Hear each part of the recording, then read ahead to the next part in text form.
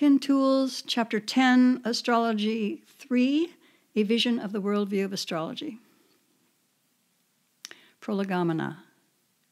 This is the third chapter in which I attempt to introduce to the reader why and how astrology has been, for me, an extraordinary tool for transformation. I'm not going to go into details, presenting how this or that life situation was illuminated by the use of astrology. That belongs in a later volume. Everything I present here is prologue. To paraphrase Kant, the title to his short work, A Prolegomena to Any Future Metaphysics, these 3 chapters on astrology function for me as a prolegomena to any future astrology. Think about an alien being who had never before encountered water, but who'd heard all sorts of things about water, most of them from aliens who had never encountered it either. So when he finally was confronted with water, he had a bunch of assumptions about it which needed to be corrected. What water is as a phenomenon, how it tastes, how his body feels in it, how water pours, congeals, distills, etc. All this might both serve to correct the false and misleading ideas about water he had picked up earlier, and as preface to his actually learning how to swim. So here, in these chapters, I attempt to give the reader a sense of the type of thing that astrology is, and why I find it to be of such extraordinary value before I invite you to actually learn how to swim in its language.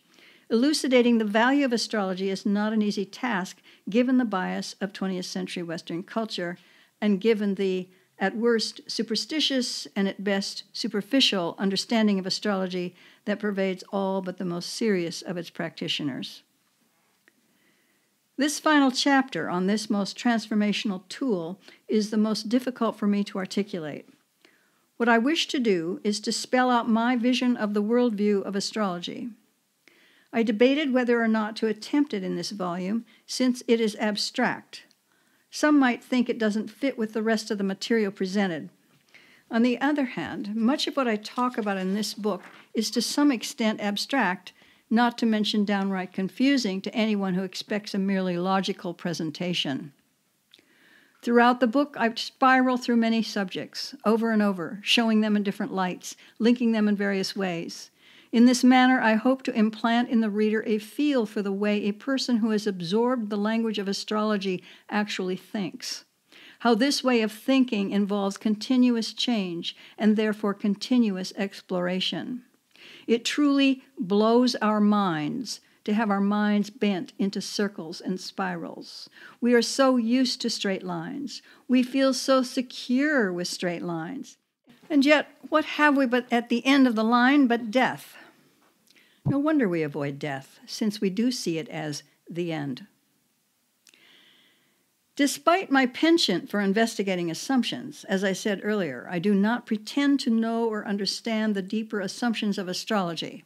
Simply, the subject is too vast, and its origins lie too far back for me to ever pretend to uncover them. This, for me, as a Sagittarian, is a relief. It means I can stay in one place for a while, can explore and never penetrate its further reaches. Since I was born with my Sun, Mars, and the ascendant in the sign of Sagittarius, if ever I did begin to understand the assumptions of astrology, they would dissolve and I would move on. Sagittarius is the long-range traveler, searching for the meaning of life. Indeed, for Sagittarius, the search for the meaning of life is the meaning of life. Wherever I've already been, I want to go further. No matter how much I learn, my understanding of things rests in the void. Understanding is finite and floats within an infinite sea of mystery. I don't understand the sea of mystery from which astrology emerges, nor do I understand how or why I was led early on from one thing to another, always searching for a way to more fully comprehend the phenomenon of my own life. Looking back now, I discover early seeds of my fascination with astrology and see how these seeds germinated into vision. Teilhard Desjardins and Jean Piaget.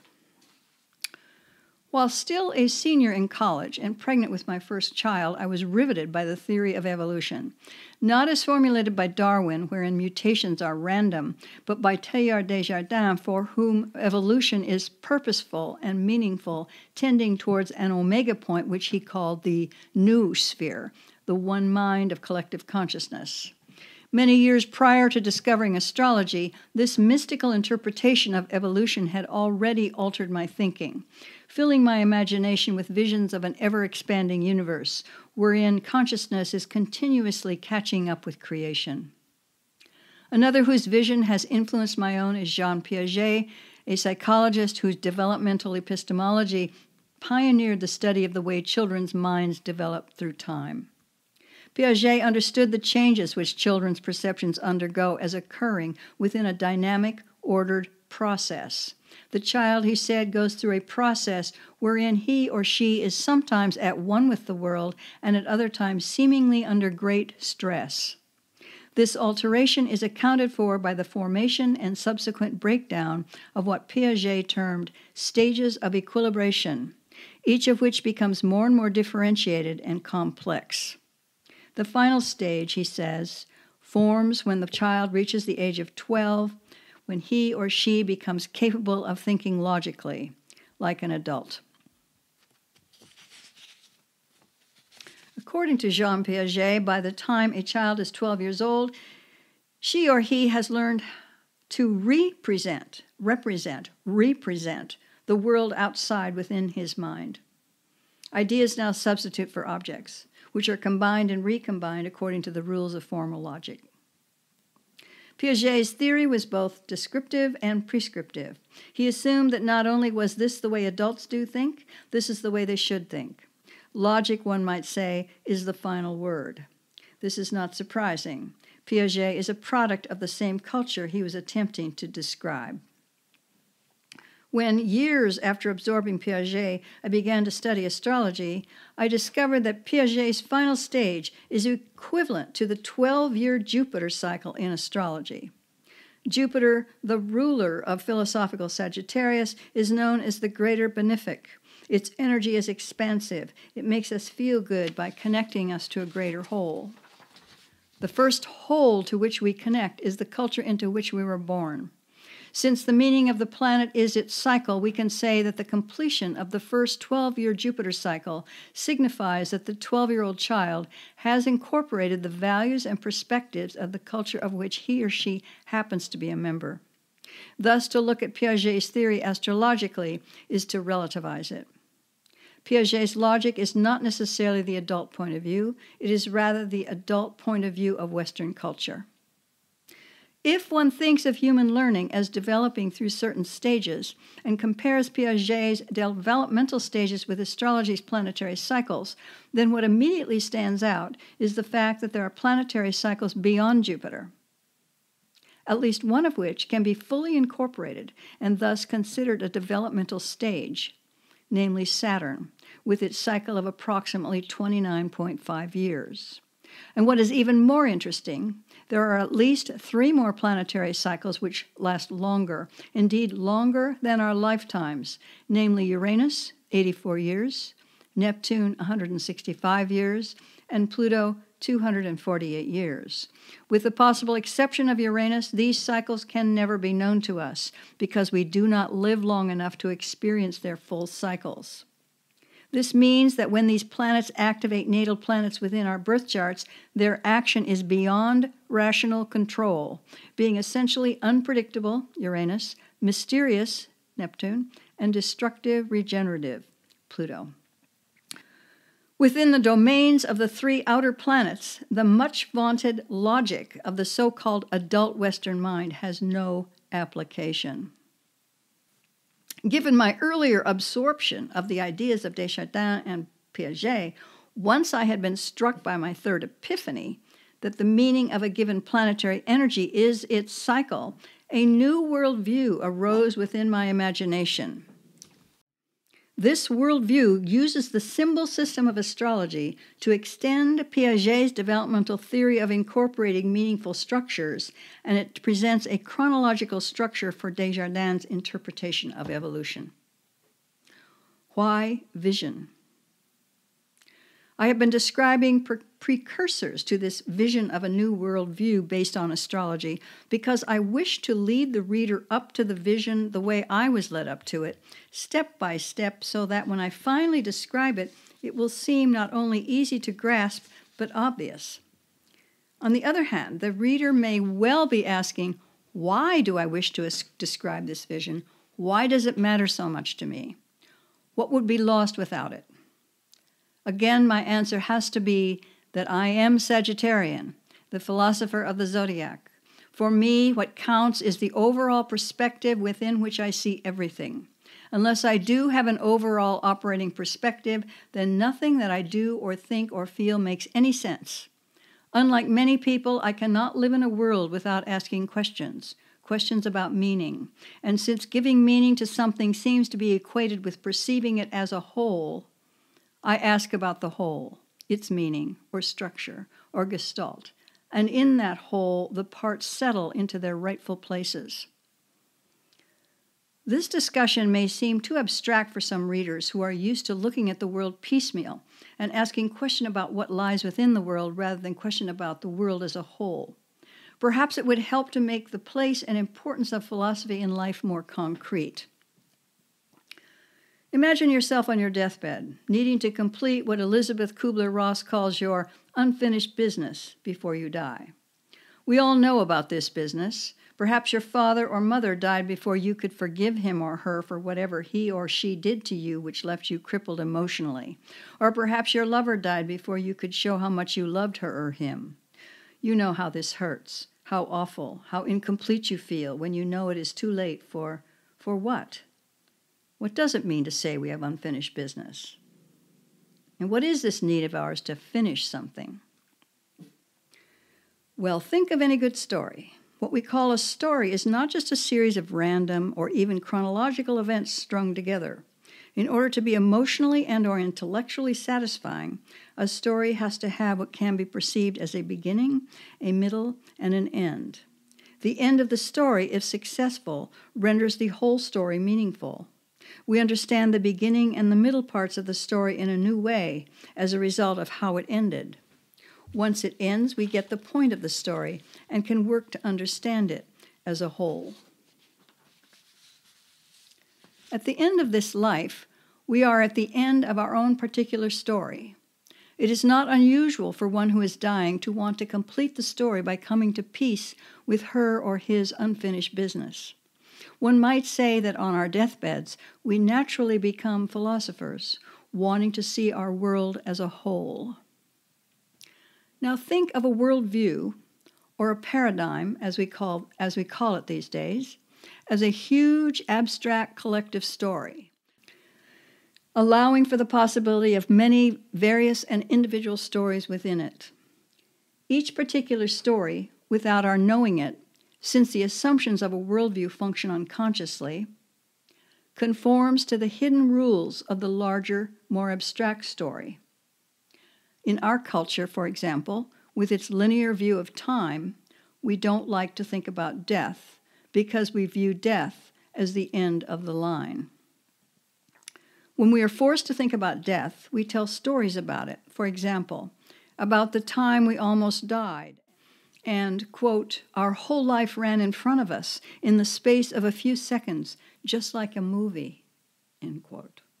For those few seconds during which we presumed we were near death, the entire cycle of our life was recapitulated. Why? Why does our unconscious give us this movie? As the person on his or her deathbed consciously enters into a philosophical mode of thinking, so does our unconscious, when faced with a sudden, unexpected near-death experience, insist that we enter that philosophical mode quickly and intensely by heaving our whole life story up for review. I notice the same thing sometimes happens with astrological cycles. The meaningfulness of, for example, a 2-year cycle, the Mars cycle, will be recapitulated at the end of that cycle in, say, a 24-hour period. When this happens to me, I'm instantly alerted. I think, there's something about this 24-hour period. The day is charged somehow with meaning. What? then if I look up the astrology of that day, I might find, aha, the meaning of this day mirrors the meaning of the larger 2-year cycle which is now completing. So, there seems to be something in the very nature of the human psyche, or of consciousness itself, which yearns for meaning and which gains that meaning at the end of cycles, often through a shortened cycle of recapitulation, whatever the original cycle's size. From one short day to one long life, what we perceive as meaningful is gathered from cyclic wholes. Now, instead of a cycle, think of a circle, which one might liken to a dynamic which is already unfolded in time. Rather than a time period, the dynamic cycle, we now have a space period, the structural circle, and a worldview can be likened to that space. It is of a certain size, and it allows certain possibilities, certain stories, and not others to be told within it.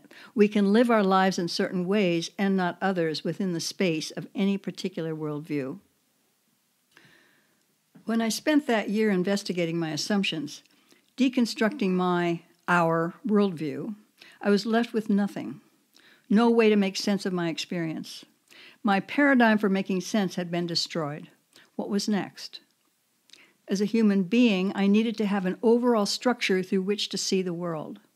Like a set of glasses, a worldview functions as a lens with a certain refraction. Change the refraction, and the world appears as a different place. The philosophical sign of Sagittarius is one of 12 signs of the circular zodiac, signifying a certain phase of action and comprehension in the world. All 12 phases are equally important, and all of them are necessary to complete the whole. In 20th century Western culture of materialism, however, the way Sagittarius usually manifests is through mainline religious doctrines and other fundamentalist beliefs. There is seldom the play of ideas, the open-ended questions about value and meaning which the evolved Sagittarian hungers for. Since I happen to be Sagittarius, at a certain level in my own development, I naturally began to question the overall philosophical structure within which I was operating and found that it was too limiting for my evolving taste. That worldview felt like a static, two-dimensional grid, whereas what I was seeking was expansive, multidimensional. Please bear with me now while I finally, after this rambling preamble, attempt to flesh in with words what I live inside of every day, but which most people have never imagined. We don't imagine it partly because it is so abstract, but mostly we don't imagine it because our minds have not been trained to work that way. Looking back now, I realize that by investigating my own assumptions, I deconstructed the worldview into which I was enculturated and thereby opened to the possibility of receiving a vision of this alternative worldview.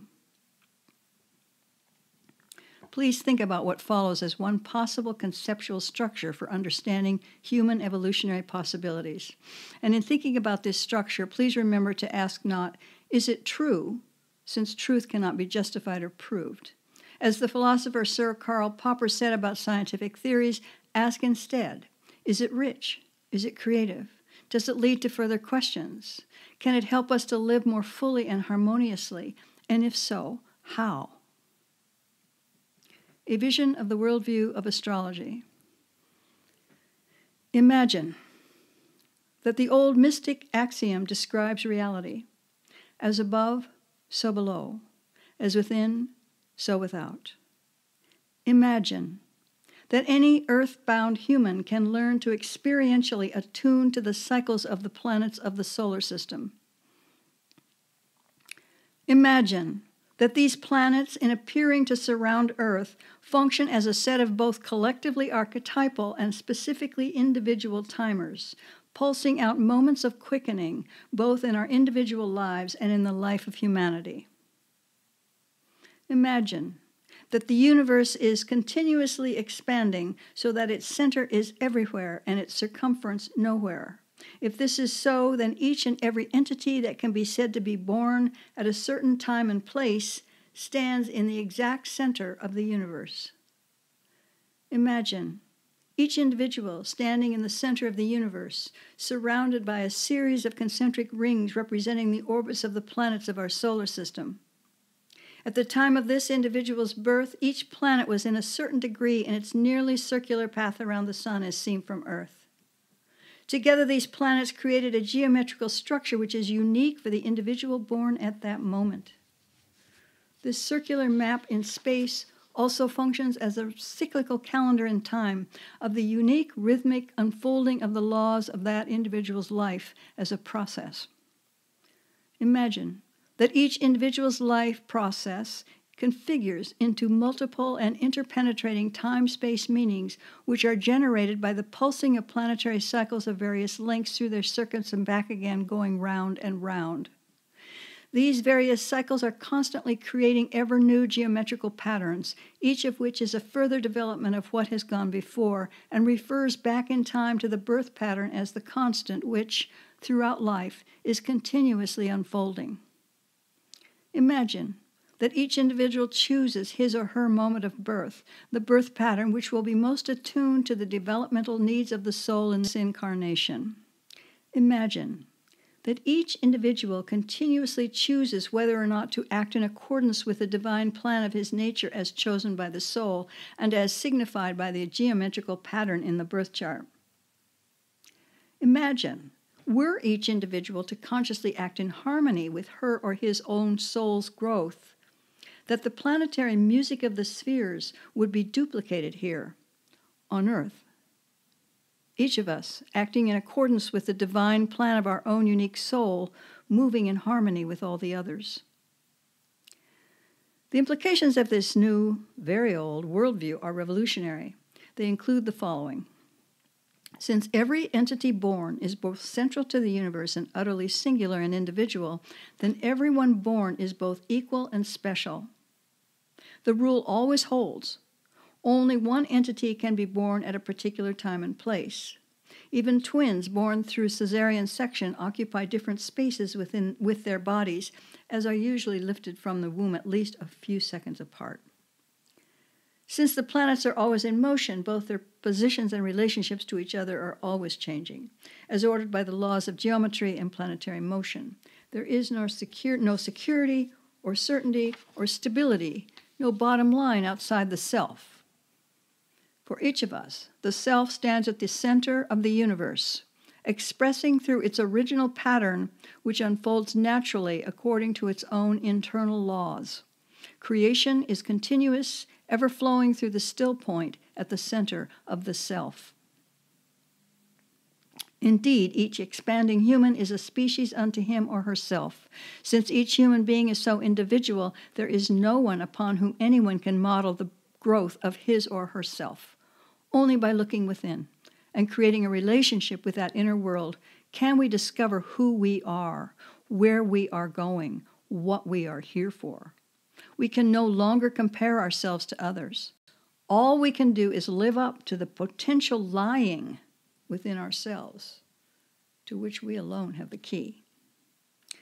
Since the individual stands at the center of the universe, surrounded by a series of concentric rings which represent the orbits of the planets from the 29-day cycle of the moon out to the 248-year cycle of Pluto, and since each planet's space-time sphere is a dimension of awareness which is incorporated through the process of experiencing its full cycle, then growth beyond physical maturity is defined in terms of expanding awareness. The cycles of the long-cycled planets from Saturn, 30 years, on out to Pluto, 248 years, represent these larger dimensions of awareness. Continuous growth and awareness is both natural and inevitable for those who are truly learning from their own experience. If the cycle of any planet is its meaning, and if we cannot understand a cycle until we've completed it for the first time, then there are certain planetary cycles which operate in our lives in an entirely different manner than others. These outer planets are Uranus, Neptune, and Pluto, and their cycles are respectively 84, 165, and 248 years. The processes of evolution and transformation in both individual and collective life are symbolized by the cycles of the outer planets. Some of us, of course, do complete the cycle of Uranus, but not until very late in our lives. Conceivably, if advances in understanding the process of aging lead to a longer lifespan, then some people who complete the Uranus cycle will have time to consciously put into practice what this cycle represents. Since we cannot complete the cycles of the outer planets, we do not understand what they mean, what experiential wholes they present. Our experience of them is always fragmentary, partial. We can never learn to totally control and focus these energies, use them for our own purposes. We can only surrender to them, either consciously or unconsciously. These outer planets, with natures greater than we are the sources of genius and madness, of whatever magic, miracles, and mystery we accept into our lives. Whereas the above implications of the worldview of astrology focus on individuality and diversity, astrology also accounts for community or unity. This happens at every level. For example, two people born on the same day do share certain characteristics, since most of the planets, all but the moon, do not move faster than 1 degree a day. People born the same year share characteristics of planets with longer cycles, from Jupiter and Saturn on out. And generational astrology has to do with periods during which outer planets are in certain signs. For example, the Pluto and Leo generation includes all those born between the years 1938 and 1958. The Uranus and Gemini generation includes all those born between 1942 and 1949, etc. Sign placements of outer planets describe the unconscious urges and attitudes of generations. And the transits of outer planets through the signs describe epochs in the political and cultural life of humanity. The most profound unifying idea is the central axiom of astrology, as above, so below. This mystic axiom connects our lives on Earth with a greater whole, the solar system of this small sun, which is itself connected to a greater whole, since it is also a star within the Milky Way galaxy, and so on out into infinity. Astrology honors the central question of philosophy, namely how to simultaneously account for both unity and diversity, the one and the many. The many consists of equal and diverse ones, each signified by the planetary pattern created during its place and date and time of birth. Each small one is a unique being into itself with its own set of laws, and all ones are evolving according to the greater law of one, the interpenetrating field of the ever-cycling planetary energies in the solar system, and its cycling beyond into the galaxy, and so on into infinity. In this astrological worldview, there is uniqueness, since we are all born in our own unique time and space, but not separation, since we are all living within the same field of interpenetrating energies. Nor is there judgment, since everyone is unique and no one can be compared with anyone else. This concludes what I can articulate of this vision of the new worldview which astrology makes possible. I realize that this vision is difficult to grasp, that it tends to make one feel as if one is floating, swirling, ungrounded. This is not surprising, since it describes a universe in constant motion, constant change with no bottom line. We are used to bottom lines in economics, in epistemology, everywhere. Like our linear view of time, our assumption of the bottom line falls under the rubric of the straight line, with the bottom line being either the lowest rung of a ladder of straight lines or the lower end point of a single line. This rubric operates wherever the structure of things is conceived as a hierarchy. One might say that the hierarchy, the bottom line, clock time, all these belong to the particular space of our worldview, the greater story of our culture. Through astrology, we surrender to a different kind of worldview or greater story, a story in which the universe is in constant motion and the center of the universe is everywhere, its circumference nowhere. In order to surrender to this new worldview, we must center ourselves. We no longer need a bottom line, nor do we need justification or proof. For our security, our safety lies in the center of the self.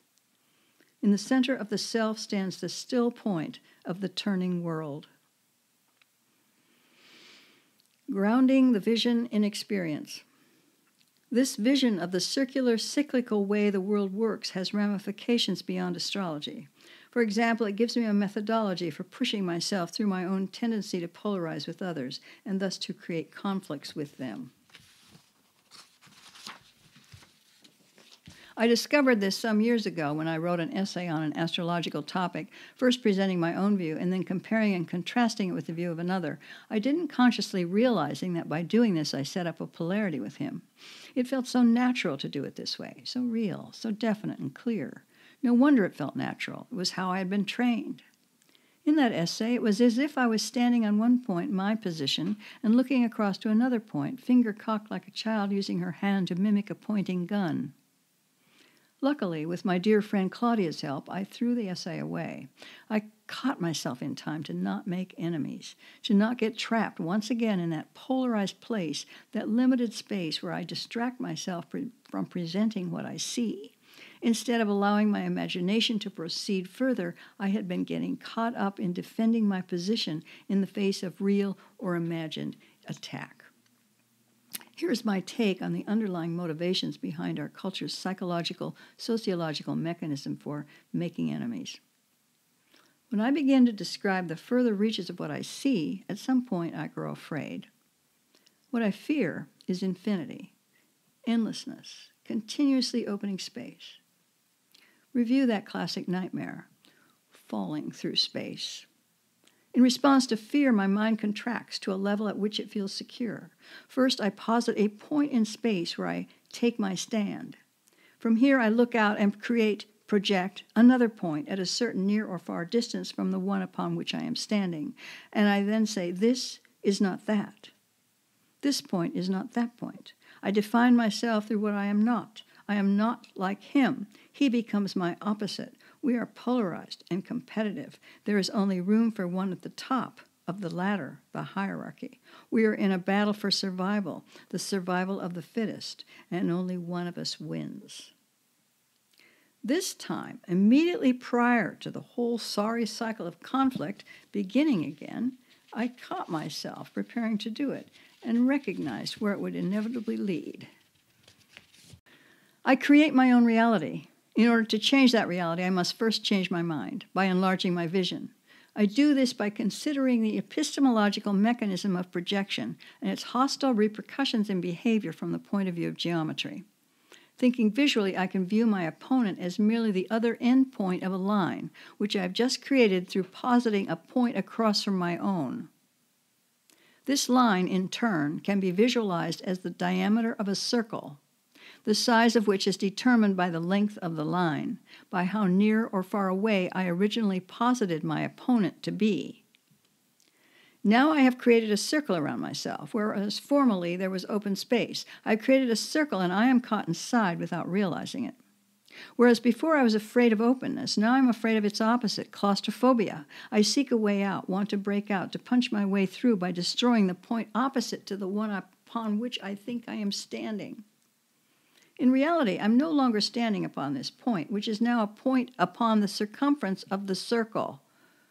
Somehow I have jumped to a point exactly halfway to the other side. I'm standing in the middle of the circle now. I must be, otherwise I wouldn't feel so enclosed, so surrounded on all sides by potential enemies. So in order to first visualize and then resolve this self-created conflict, I first visualize the initial polarity geometrically as a line, which in turn becomes the diameter of a circle.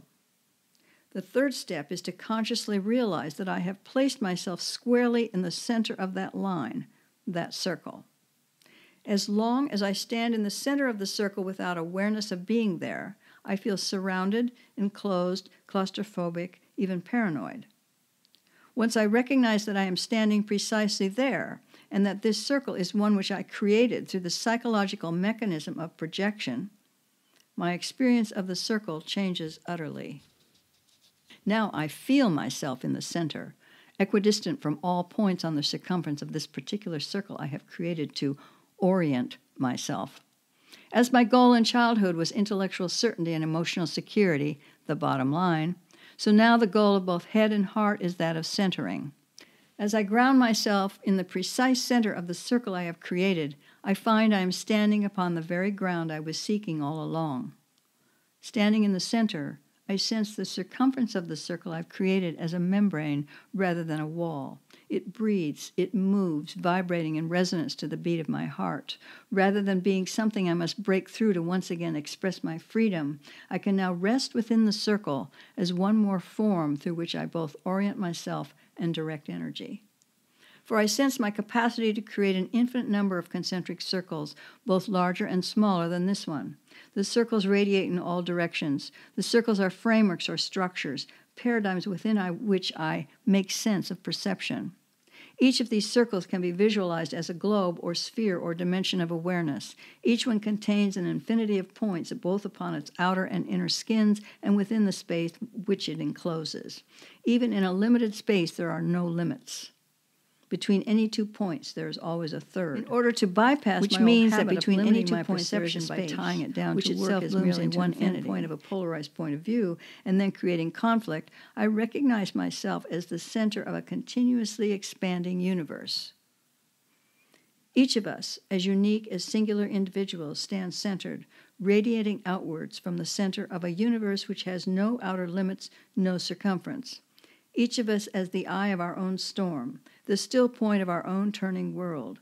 We are creative agents, attuning ourselves to and expressing ourselves through larger and larger spheres of awareness forever.